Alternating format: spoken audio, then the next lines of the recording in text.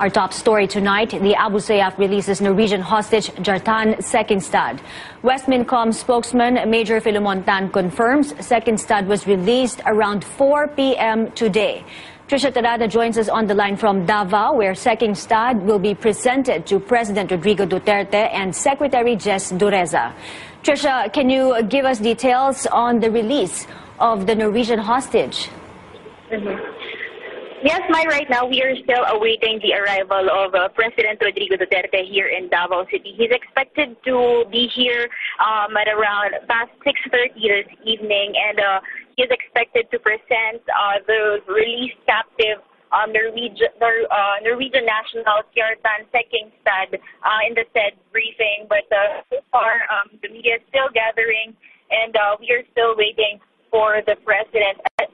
What we know so far is that, according to PNC sources, Sekkingstad was released in the vicinity of Barangay Buanza in Cebu at around 8 on a Friday night. But there are also reports coming out saying that the captive or Sekkingstad was released just this afternoon. We will be getting more details later in the evening as soon as the president arrives here in Davao City.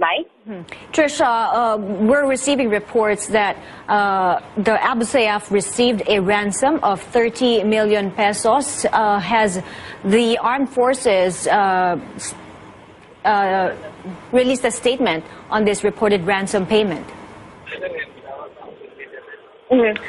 So far, there are reports coming out saying that the release of the hostage was facilitated by the MNLF commander, and there are reports claiming that there was indeed 13 million peso ransom given to the Abu Sayyaf. But we can't confirm this as of this time. We have to wait for the president to give the details, because so far no one really can give the specifics about the release of Sekkingstad.